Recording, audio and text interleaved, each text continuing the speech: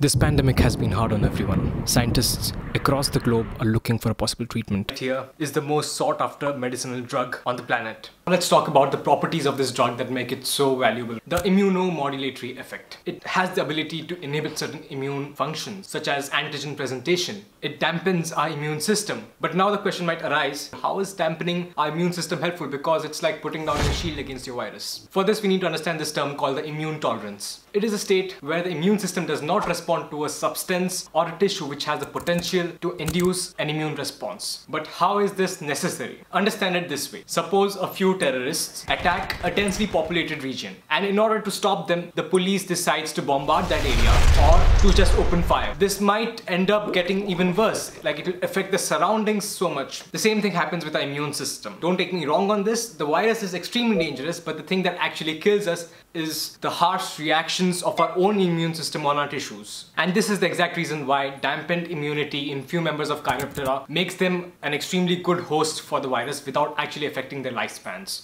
Now let's talk about the alkaline nature of chloroquine and the fact that it can enter endosomes and lysosomes. So hydroxy chloroquine can actually increase the pH of endosomes and lysosomes, and in doing so it decreases the endocytosis. Endocytosis is the process by which substances come into the cell, and therefore it decreases the functioning. And this very property is the reason why it is used against malaria. Hydroxychloroquine promotes the influx of zinc ions into the cell. It acts as an ionophore. Now what's an ionophore? Ionophores are channel formers that introduce a hydrophilic pore and allow ions to pass through it without coming in contact with the membrane. In simple terms, it means that it just forms an enclosed tunnel and doesn't allow the ions to come in contact with the surroundings. Well, according to a study in 2010, zinc ions inhibit coronavirus and arterivirus RNA polymerase activity and stop them from replicating. So hydroxychloroquine can also bind with sialic acids. But how is this property important? Sialic acids are small sugar molecules present on the cell membrane, and they are situated very close to ACE2 receptors.